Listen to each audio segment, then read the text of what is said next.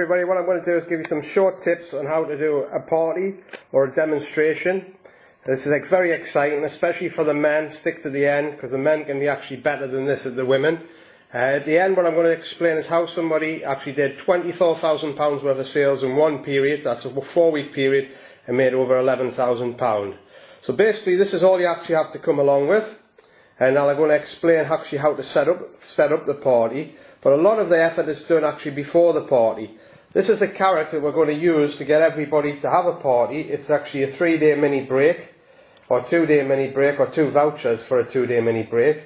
And what you actually say is, when you're going through your list of people you know to actually have a party, for just them having it, they can actually have this voucher, plus they can have a percentage of the sales. Now the key to make this work right is do a bit of coaching before the party actually happens. So if you've got a lady who's invited maybe 15 people to come to the party, whatever time you've actually picked to have it, what you should actually do is to get a catalogue or the catalogues to all them people a week before the party actually happens.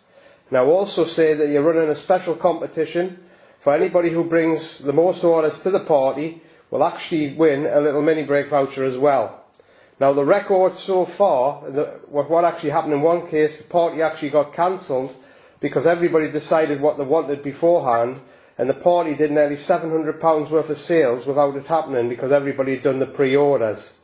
Now another way this can work very well, it's not just going to be in the houses where the party's actually done, it can also be done in places of work, rest homes, care homes, all kinds of places like that. And what you can actually use as a carrot to get in, especially in the dinner times, is a mini break again, receptionists or somebody who works there. So do us a favour, could you pass, say, 25 of the catalogues round the office, and if you get over 10 orders, I'll give you a voucher for a mini break. It's also worth at this point making sure that, always remember to say that you're always looking for agents as well, all across the UK, Ireland, Netherlands and Germany. So this is basically the display. All you need is a couple of cardboard boxes, some sample products, and a bit of satin, or to actually sort of just make it look good.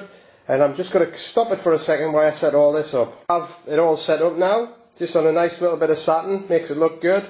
Get the brand name there as much as you possibly can. It looks $1 million, and it's cost absolutely virtually peanuts to set up, except for a couple of cardboard boxes underneath, which you've actually brought all the stuff in anyway. Make sure you've got all the other catalogues there. On the time of the party, if the party is in an evening and it's starting at 8 o'clock, make sure you get there half an hour before everybody else. As people are coming in, give them a little business card, which is blank on the back, and basically on the other side it's got your details to contact them and looking for agents in the area. So what you do is just use a safety pin and actually right there, whoever the person's first name is on the card as they come in, so you know everybody, and don't forget their name. It's so important to remember people's names. So be there half an hour before it starts at 8 o'clock, and it should last maximum 25-30 minutes. Whoever the hostess, make it very simple: tea, coffee, biscuits, nothing any more than that. Because if you want to book some more parties from here, people don't want to be thinking they've got to spend a fortune to set it up. So just let them have a play of some of the products, try them on. We'll also have the other catalogues there for having to flick through. Maybe you've got some of the other products from our health and beauty, or the green catalogue, or the Christmas catalogue, they can have a little play with as well. If you haven't seen the little Santa in the catalogue, just give a quick demonstration of him.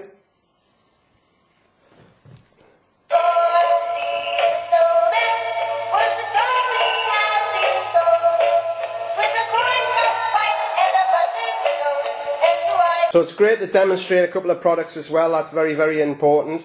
Now when it comes to the party finishing, what you can actually say like this, we have got a little voucher here for anybody else who wants to book a party, so show them a 3-day mini break again.